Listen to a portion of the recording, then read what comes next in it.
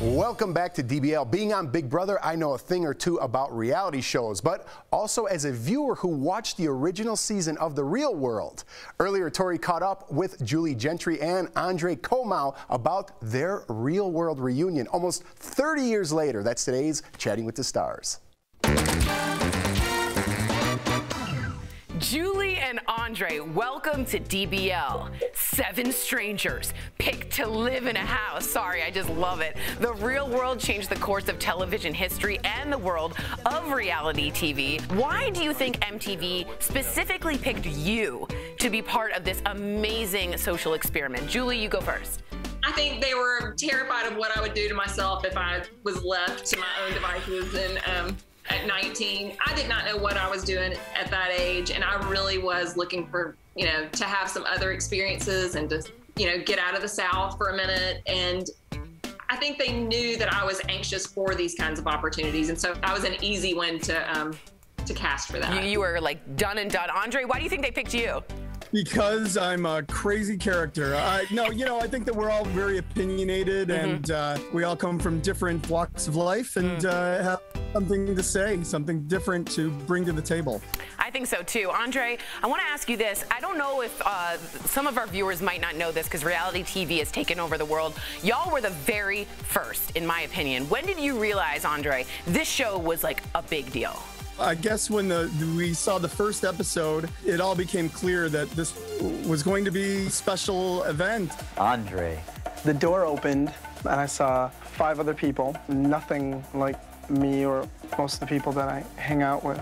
But it wasn't until they started airing the episodes back to back that we realized that this was going to have an impact on our generation. Julie, what's one thing you regret doing while the cameras were rolling?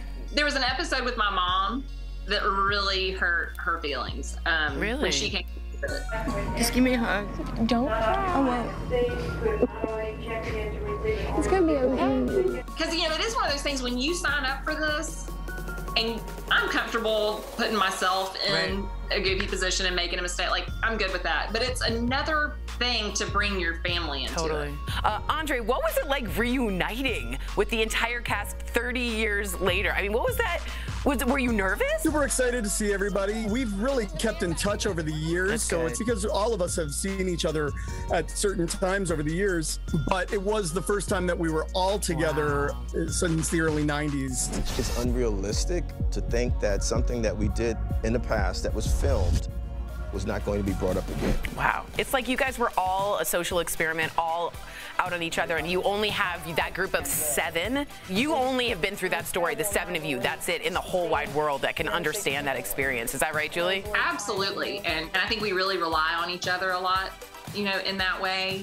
When we went in and did that, we had to trust each other so much. And it really did help us form a strong bond that has lasted. And I guess it gave us a certain comfort level coming back together. Yeah. That part is really special that it's hard to really explain to people. Yeah, that camaraderie, that's like very unique to you guys. Well, reality TV shows have changed, but I have to say they're all fake, they're all scripted, except for you 7. I'm so honored to talk to you. Honestly, you were the first and you really made an impact in terms of pop culture.